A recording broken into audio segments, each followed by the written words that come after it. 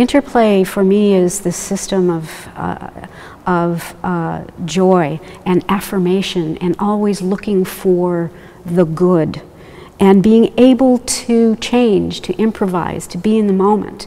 And that is also something that makes sense to me as a person who meditates and prays, because that's what we do. We pay attention to our thoughts, and this whole idea of the wisdom of the body. It's the wisdom of the body, and it made perfect sense to me coming from the theater. Being an actor, you really have to learn how to use your body as an instrument. It has to be at your beck and call for everything you want to create. And I studied a lot of mime, corporeal mime, and dance. And so being so aware of my body, the interplay idea of really paying attention. One of the most important things is noticing. We notice. Notice what's happening. Notice your breathing. Breathing is fundamental. We breathe in, we breathe out, we pay attention. So the whole idea of paying attention, staying and creating in the moment, and the importance of play and joy, and realizing, I think, that the body is not just a container for the mind. The body is a source of wisdom in itself. And there's an intelligence in the body, and one of the things I learned in theater that we say, and that I know from interplay as well, is that the body never lies. The body never lies, and so it will always tell you what's going on with you. And part of our challenge is to notice, pay attention to what is happening.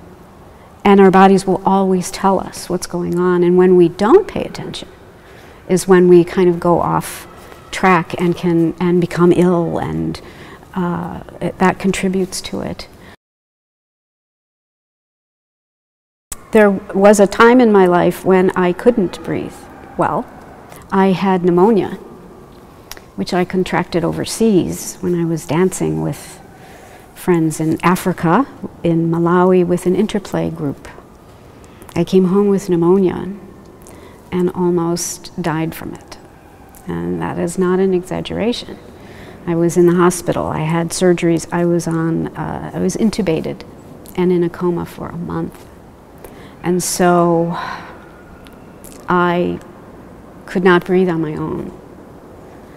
And the funny thing about being in a coma is that you actually are aware of some things that are happening around you, and so I was aware of my breath, and I became aware of every single breath and the importance of that. And as I became stronger and survived, and it was clear that I was going to survive, just the sheer gift of being able to take a breath impressed itself on me that I was alive.